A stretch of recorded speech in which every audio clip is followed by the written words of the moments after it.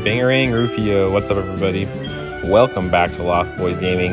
It's been a while, but we are back at it, and we got another gym badge battle for you guys. We are continuing the Johto Region in our 4th gym badge for the Fog badge. So make sure you hit that subscribe button and like the video so you are kept up to date with everything going on here at Lost Boys Gaming. As you hopefully know, as we're going through every single gym badge in the Pokemon Universe before we get to Gen 9 and Scarlet and Violet. So I really appreciate you guys for watching and hitting that subscribe button, liking the video. So today, as I mentioned, we are taking on, I think Morty's his name, for the Fog badge. Our team is getting a little bit more fledged, what's the word I'm trying to think of now? Whatever. Filled out. We got a Croconaw, a Stantler, a Flaffy, and a Sudowoodo currently. We didn't really need much of anybody else outside of Tesla, the Flaffy, and our Croconaw, Darth Maw.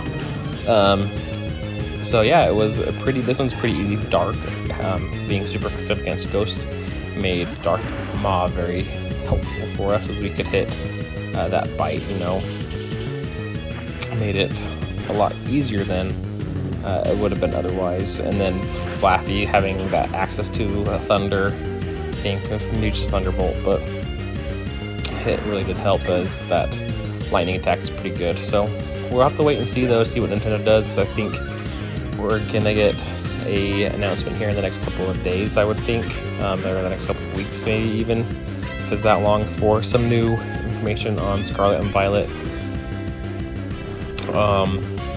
Yeah, it's going to be interesting to see what they do. I think we can get some new Pokemon that we still can get revealed. I think maybe they go with another gym battle or two, but we are getting closer and closer, you know, just a couple more weeks, really. I think it's like 50 some odd days left is all.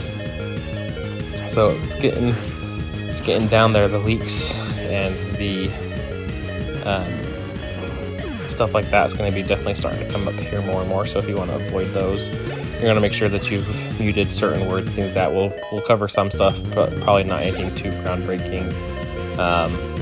We haven't really covered anything in a while as far as leaks goes, as there's been so much of it, and it's been a little bit too much in my opinion, especially just for how early it was. So, but as we get closer to the game actually releasing, I expect to see some actual more screenshots. You know, we've gotten a couple of things here and there, but I think we'll see some more clear images, more screenshots, people actually finding the game out in stores or in the wild or whatever. So you're gonna be wanting to avoid those, especially for some story stuff. I would think we'll probably get some of those out here in probably the next couple of weeks as well. So I think that Nintendo or Pokemon Company could really get out ahead of it if they give us some more information soon. I don't want them to give us too much though, I guess, because that kind of defeats the point. And a lot of people complained about how Sun and Moon were released. There was a lot of stuff that was just shown off, and pretty much knew the whole game before the game actually came out, and that was just stuff from the Pokemon Company rather than even from just like leakers. So we'll have to kind of just see what happens. But if you don't want to be spoiled, there's going to be a lot of those floating around here in the next couple of weeks as we get closer and closer to that November 18th release date. But yeah, I know I'm very excited to see what they have in store. I think that these are going to be fun. I know that depending on some of the leaks and stuff that have already come out, that you may or may not be as excited as you were, but I am very excited still. I think this is going to be some fun stuff. So there it is. We claimed our Fog badge from Morty. So I hope you guys enjoyed this. Make sure you hit that subscribe button, like the video. Let me know down in the comments what you guys are most looking forward to from Scarlet and Violet.